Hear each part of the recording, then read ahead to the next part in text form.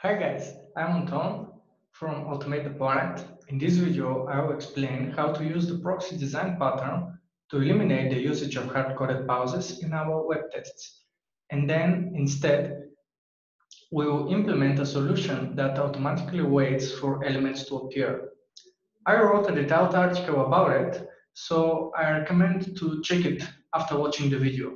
There is a link at the bottom of the article where you can download the full source code that I will demonstrate. Now let's first review what our problem is and then try to solve it. Imagine that we have this imaginary website where it's a shop about rockets and we want to purchase a rocket. First, we need to click to the Add Card button, then click on the View Card button and wait for the next page to appear. Then imagine that today we have a birthday, so we received a special discount code called Happy Birthday. We need to apply the coupon and we receive this discount. And then we have additional budget and we want to increase the quantity to 2, update the card, wait for the asynchronous request to finish, and then proceed to checkout.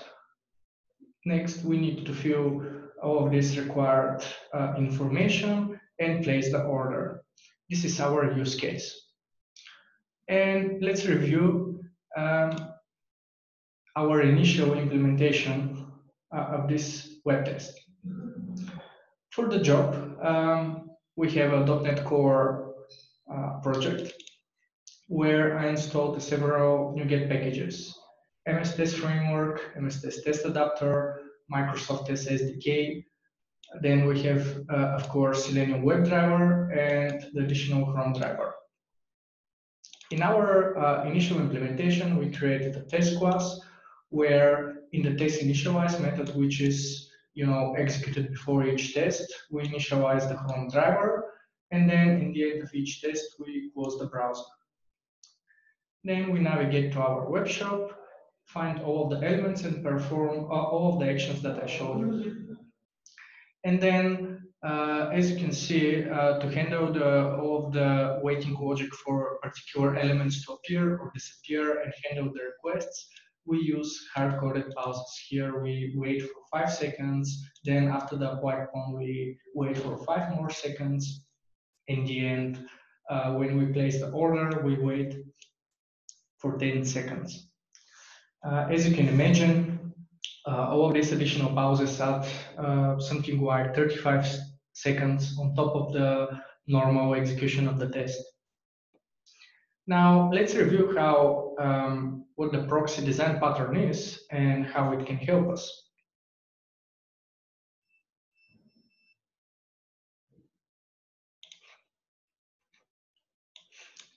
Let's review the diagram. Here in the article, you can view the same description that I gave you. And here it is. What is the proxy? The proxy is something like a wrapper to an object.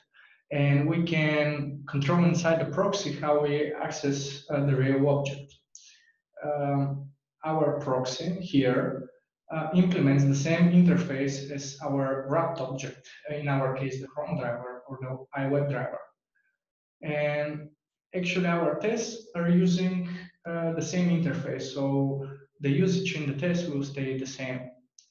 However, our goal will be to, in define element methods, as in a second I will show you, to wait for the elements to appear and to use the explicit wait. Now let's review the code. Here it is, our WebDriver proxy class. And here, as I mentioned, the most important part of the proxy is that implements the same interface as the wrapped object. Here we use composition to hold a private instance to the iWeb driver, and we pass it through the constructor. Here we pass the actual implementation. In our case, in our test, this will be the Chrome driver. Then we initialize the WebDriver wait class. As you know, it helps it's something like a loop that will wait for a particular condition to happen. For example, for a particular element to exist or to be clickable.